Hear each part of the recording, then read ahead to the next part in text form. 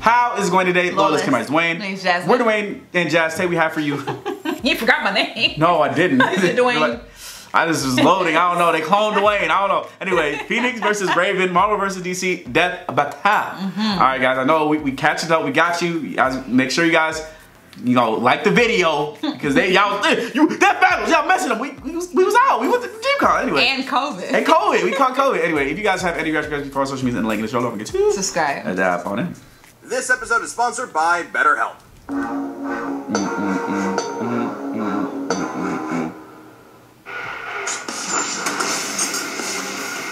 Jean Grey, the marvelous Phoenix of the X-Men. Raven, the Azarath demon witch of the Teen Titans. My little crush, my little non-fiction, my little fictional baby. To contain the beast within, we may Woo! Dr. Light, he did Dr. Light so wrong, bro. I know. Ah, he's Wiz and I'm Boomstick. Seeing her dad for the first time got me. I was like, what? Yeah, I'm like, Satan? Is that Satan? It's like Trigon. Trigon? He's like a damn devil. In Greek mythology, the majestic phoenix bursts into flames upon its death, then rises from its own ashes. It's a symbol of nature, rebirth, the dawning and setting of the sun, the beginning and end of life. A cycle poor Jean Grey was thrown into way too young when her best friend was struck by a car right in front of her. Just like a phoenix, the trauma of Annie's death was the start of something new. Or he got used to her power of telepathy. In Annie's fleeting moments, Jean bonded with her mind, and they experienced her death together. By the way, Jean was 10. Enter Professor Charles Xavier, who hoped to help Jean through her trauma. And was also a telepath. He taught Jean how to control her ex-Jean, and she used her powers to find other troubled mutant kids around the country. Thus, the first iteration of these marvelous mutant superheroes was born, the X-Men. Cyclops, Iceman, Beast, Angel, and of course, Marvel Girl. We can workshop that name. Jean's potential as How many Marvels are there? Right. So far beyond Xavier's, in fact, that he installed psionic blocks in her mind to limit her full power. At least until she was mature enough to wield it safely. She can read and control thoughts, communicate telepathically, rewrite and erase memories, manipulate each one of your senses, and project your mind into the astral plane. Jean is also an expert telekinetic, capable of forming energy barriers, deconstructing giant machines, so she can do anything. Halting the blood. She's omega level, bruh. I feel like the guy with big hands who can climb good is a little out of place, but Jean's life would change forever. Again, on one fateful mission. Trapped piloting a ship through a solar storm, the Marvel Girl came into contact with an incredible energy. It merged with her, greatly enhancing her power. But there was a catch. This thing wasn't just a power boost. It was a giant space bird. More like a cosmic being, which is the embodiment of the Big Bang, destined to consume all of existence at the end of time. This is the Phoenix Force. Wait, what? Merging with the fire chicken didn't turn out so great, because all it wanted to do was blow shit up. Hey, why don't I get a Phoenix Force? That sounds awesome. The Phoenix Force desires destruction. Its fire will one day consume all of existence. That's its purpose. Unfortunately, this need for annihilation would prove too much for Jean, manipulating and corrupting her until a thoughtless moment where she obliterated an entire civilized planet. My God. Billions of lives simply erase. This was the dawn of the Dark Phoenix. Yeah, when Jean figured out what happened, she was not okay. No matter how hard she tried to kill the Phoenix's influence, it would always rise back up. Good, because it's a Phoenix. And so, rather than allow this absolute power to consume her, Jean heroically sacrificed herself, ending the threat. What a beautifully tragic story about the corrupting influence of power on the human spirit. Not really. Turns out that wasn't actually Jean. The Phoenix was just kind of pretending to be her. She came back later. Oh, and she merged with the Phoenix again. Well, that's stupid. But hey, absolute power may corrupt absolutely, but it also absolutely owns. As the Phoenix, Jean retcon was trash. Amounts of cosmic energy. What? Absorb power from others, manipulate matter down to the subatomic level, and even scorch your soul with psionic flames. Flames that take the shape of the Phoenix itself, grow to the size of a universe, and burn hotter than a supernova. The Phoenix can basically do anything. Stop time, open portal, She'll see the future, raise the dead, and create pocket realities just for fun. She can fly at massively faster than light speeds and wage mental battles across infinite distances in seconds. El Pollo Loco even boosted Jean's natural mutant abilities to the max. She's physically strong enough to fight the Thing, and she's a stronger telepath than Moondragon was with the Mind Gem. You know, the gauntlet bling that controls. I'm trying to figure out what Moondragon is too. And should Jean fall, the Phoenix can always resurrect her. As long as her soul remains intact, it will reform her body no matter how many times it's destroyed. Which is good. That's the next one they need to do. Did they do that one before? I don't know. I feel like Jean will beat her. I don't know. Probably died again in 2024. Sometime after this recording, she's died 16th time. Wow. But hey, when Jean's not around, the Phoenix has jumped into other people. Rachel Gray, Hope Summers, Firehair. It's got a thing for redheads. Oh, do you think it was a bad idea to have Jocelyn study it? I demand a raise! No, she's fine. Well, even with plenty of hosts to choose from, the Phoenix would often end up back with Jean. Like a clingy, codependent ex. While Jean might be stuck in a kind of love Ouroboros with Scott, Logan, Wolverine. Emma, basically everyone, her true bestie is the Spider-Man. Spider-Man down there too. She is its perfect vessel. Spider-Man got all the Phoenix is powerful enough to stalemate Galactus and defeat the being Necrom, who was going to collapse the multiverse into a singularity. With Old Man Logan as its host, the Phoenix saved the entire Omniverse from destruction. Yeah, basically the embodiment of the previous multiverse got mad and tried to flood reality with his evil juices. So, Old Man Phoenix held back a tsunami that would have erased all of Marvel Comics. Even after multiple possessions, Jean was never quite free from the influence of the Dark Phoenix and the threat of its ultimate reverse Scarlet Witch is no more mutants. Like the nicest and so I guess that means she's gonna beat her. So she eventually sort of got through to the Phoenix Force. And with their combined power emotionally stabilized, Jean reached her ultimate state of being. The White Phoenix of the Crown. Sounds like a Dark Souls boss. How come the ultimate form's always white? I have no idea. And like everything. Of Jean and the Phoenix Force. You know that white suit comes out, bro. Right. She's somebody in white and dead. And giving her dominion over the White Hot Room, the highest plane of existence and the center of the Phoenix's power. Beyond the far shore of reality, it is a dimension the Phoenix has complete control over and even gets stronger while in it. But Phoenix could never get out of that let's kill everyone mindset, so Jean finally confronted it and dumped his ass. Yeah, she dumped a cosmic god of destruction. You go, girl. Come on. Look, I just want to destroy the universe. Wait, they're calling her Marvel Girl again. So you tripping, bro?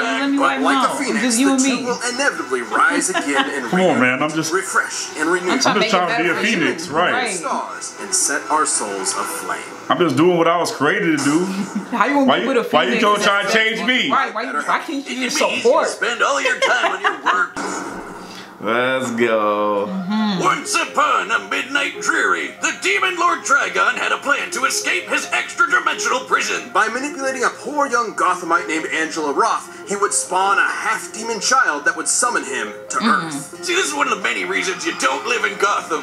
Thankfully, Angela was rescued and taken to a dimension called Azarath, filled with a bunch of smelly space hippies. And there, she would have her doomed daughter, Raven. The Azarathians were terrified of Raven. If she ever lost control of herself, even for a moment, she could release Trigon into the world and kickstart the apocalypse. So they trained her to control her mind, forbidding her from feeling any emotions whatsoever, and thus suppress that's why she's always influence, which is smart, since even without Trigon, she's strong enough to accidentally destroy the universe. I don't know, Wiz. Being told that if I get too mad or too happy, I'd let loose the actual devil might just make me a tad bit stressed out of my goddamn mind. I call it the prequel trilogy School of Psychotherapy. And much like a Jedi, Raven learned some sick magical powers. Raven is an empath and can sense the emotions of others even from across the universe. She can shape those emotions so precisely it acts as a form of mind control. She can sense your presence, absorb and redirect your pain, steal your energy for herself, communicate telepathically, erase memories, or just turn your brain off and put you to sleep.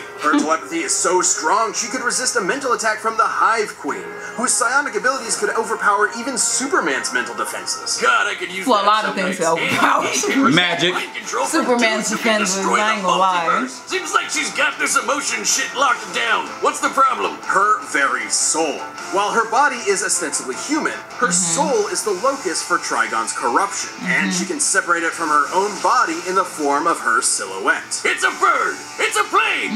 No, that's just a bird! This soul self is non-corporeal and can be controlled from an interstellar distance away. Love she can it. use it to fly, teleport across dimensions, possess people, smash ponies like a battering ram, and even absorb things into a pocket dimension of infinite darkness. Or the nightmares. It can also regenerate from complete disintegration. Sort of like a soul healing factor. You know, they probably should have thought twice about making the person who could accidentally end the world such a badass. Given Raven's fear of her dreaded destiny, it's fitting that her soul self should take the form of her namesake, a raven. Across multiple mythologies and cultures, the raven symbolizes prophecy, death, and ill omen. Okay, I was about to say ravens mean bad news. What about gooses? You wanna fight me, motherfuckers? Oh. I'll nibble you. I'll nibble your eyes out. I'll nibble you. See ya, suckers. Okay, bye. Oh, right. They symbolize assholes. Upon turning 18, Raven feared Trigon's growing presence and went to Earth to form a super team capable of combating him. Screw you, Satan! It's the Teen Titans! These kids may seem like the Justice League Junior Edition, but with Raven as their white and black mates combo, they were out kicking butt and saving the world. That's Teen Titans. I love that one. That one, yeah.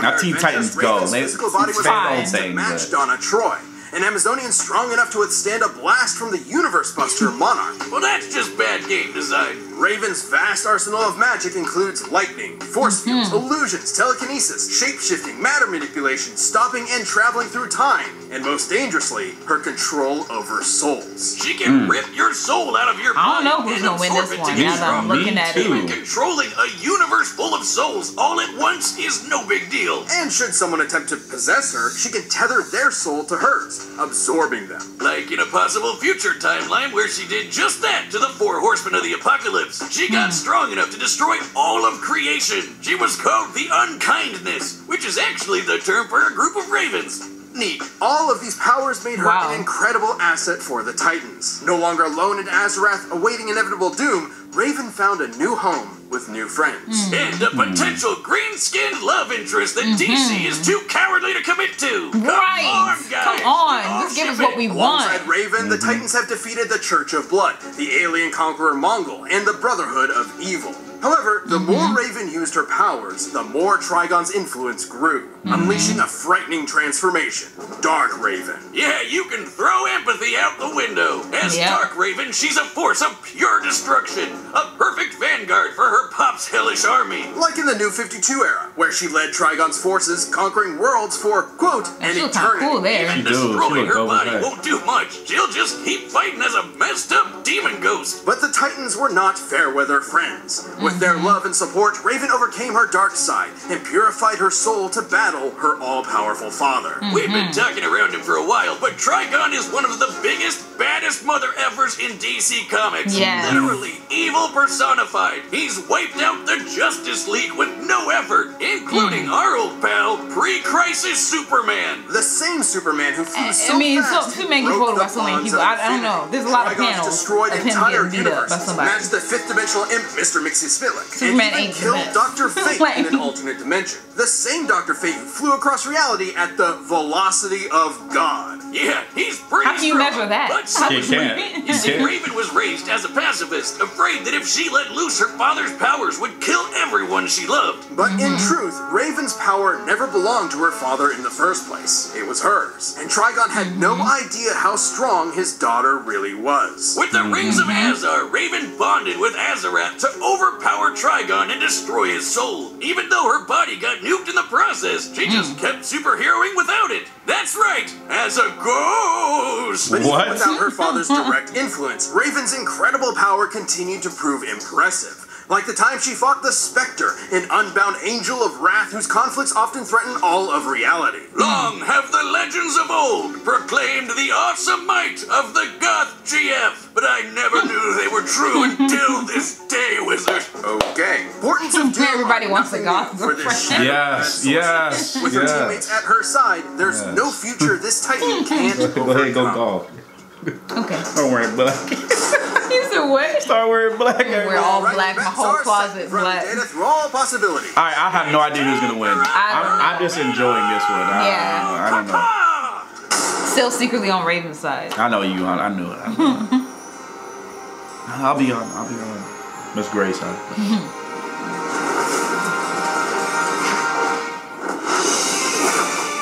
Come to burn my home to ashes. The demon inside you is too strong to be left alive. I'm sorry. This is for the good of the universe.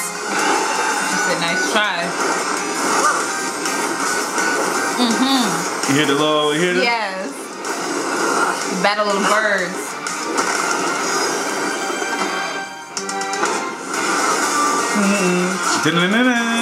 Metreon Zithos!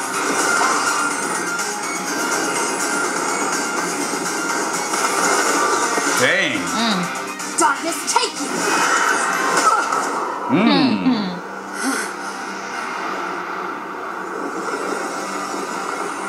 What's the matter? Afraid of the dark. Oh, I love when he says that, yeah. You don't control my mind. Oh, they have a battle of minds right now.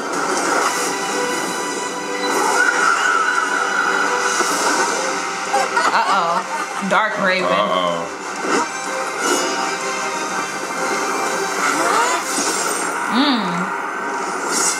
Yep, because you can stop time. Time control, right? Yep. She's going to come back. Yep. Yep. Too late for you now.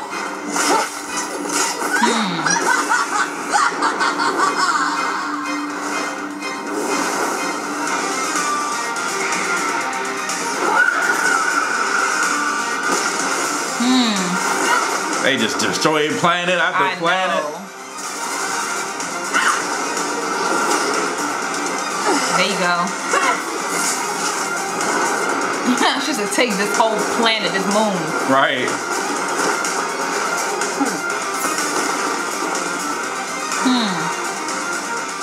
Let me cleanse you of your demons. Sear and scorch them all away.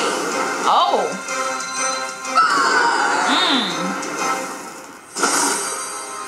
She's gonna break out of that as a ghost and kill you. Right. Took your soul. Dang, bro. Enough! I'm taking everything that twisted you to somewhere white, hot, pure!